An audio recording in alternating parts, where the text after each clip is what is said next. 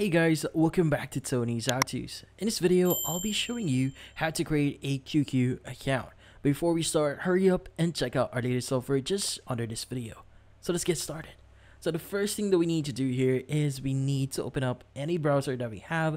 So in this case, I'll be opening up my browser here and I'll be going to google.com. Now from here, just type in QQ, press on enter. And from here, what we need to do is we need to open up the QQ website.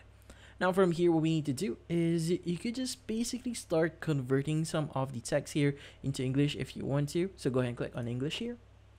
And from here, what we need to do is we need to click on the login button at the top right of your screen. Now, once this pop-up appears, what you need to do is you need to click on the middle option that you see on the pop-up. Now, once you click on it, it should redirect you to the sign up page. Now in this case, you just need to provide your nickname. So for example, I'm going to provide this nickname here or username, and I also want to provide a name or password for my account. Now I also want to provide your telephone number. So in this case, it's going to type in anything. And from here, once you provide your number, just click on the send here for you to actually click on sign up. Also, to make sure to read their Tencent QQ service agreement and privacy policy before clicking on sign up. But once you've done that, you should now have an account on QQ. And that's about it.